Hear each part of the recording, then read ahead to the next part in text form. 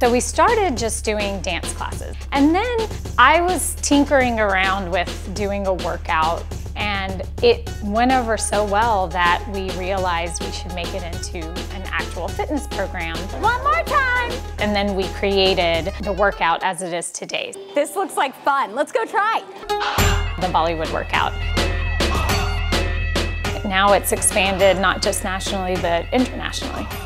It really takes the fundamentals of Bollywood and various Indian styles of dance, and we infuse all of that together to make sure that it's also using your muscles as you do each of the movements. Take it behind you, hamstring curls. So we really want to make sure that the workout aspect is there and the authenticity of where it's coming from. So it works out perfect for me. It gets me a little bit of a workout, I sweat a lot, but also it gets me my Bollywood side and a little bit dancing in me. So it's very important to find something that's fun, but it's like it's a family here.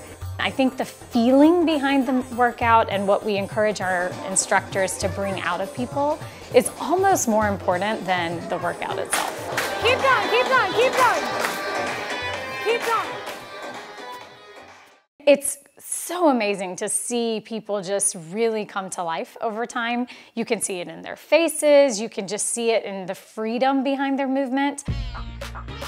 For some reason, the people that are drawn there are just, I feel like Houston's best people. Like everyone has a huge heart, so many different cultures and backgrounds, and that's really the beauty behind it.